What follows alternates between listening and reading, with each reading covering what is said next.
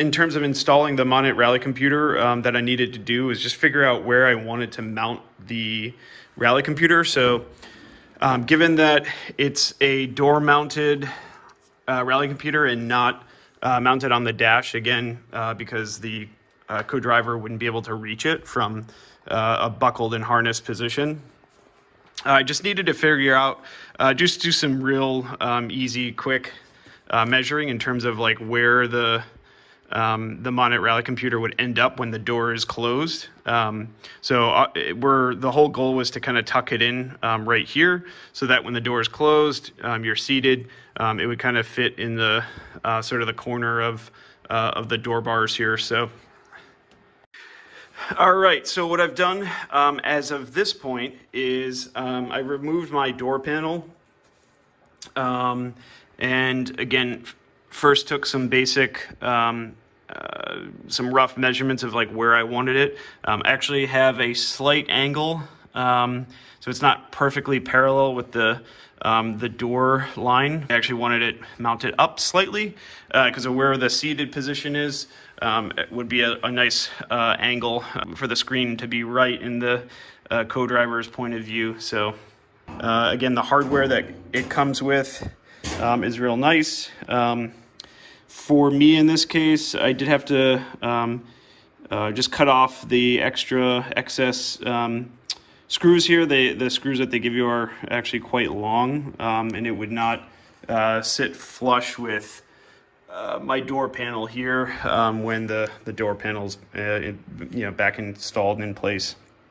So really, it's just those 4 screws. The hardware didn't actually end up coming with washers.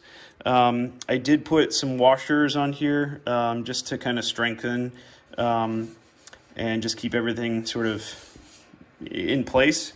And I also used some blue thread lock to keep the nut in place on the screw. So that's pretty much it.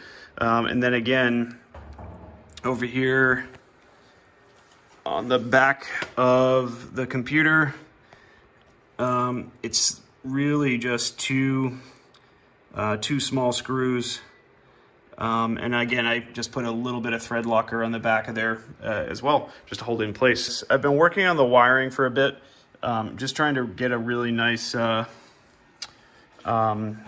tight connection here. So I've already kind of laid some of the wiring for the rally computer through some wiring protector. I drilled a few holes in the door panel, so I'm going to secure that in here once I've got everything lined up and making sure that everything reaches to the battery, and then obviously the GPS head unit, bulkhead unit as well, before I secure anything down fully. But I've got all the wiring there ready to go, so just kind of prepping everything before I can just lay it out. All right, guys, the next step in installing the Monit rally computer is to install the GPS unit. So this is the bulkhead unit, which is going to go into our roof. So what I've done now is to simply drill a hole using just a drill into the roof and size it correctly so that the screw for the sensor or for the GPS unit will be able to just kind of screw down into place.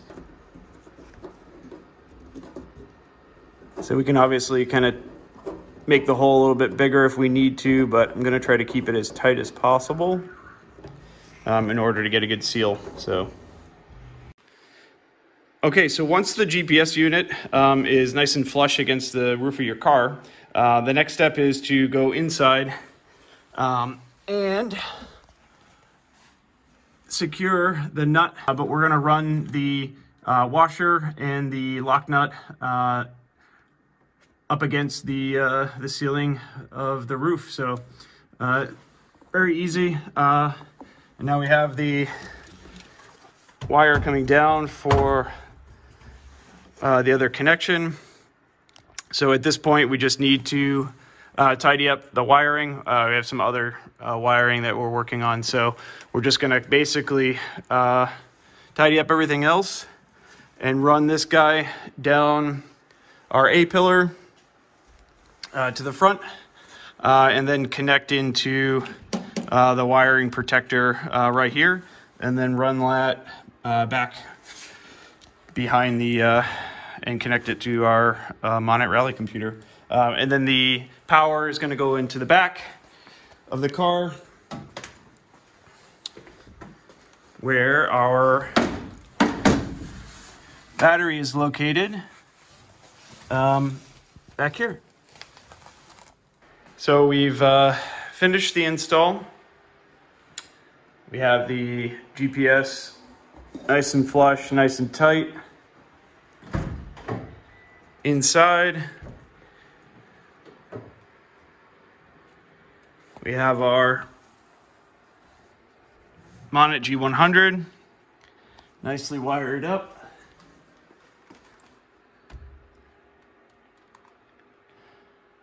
And we've done probably 90% of the wiring in terms of like just tucking it back inside and everything. But should be pretty good. And let's test it out. We've got the computer installed.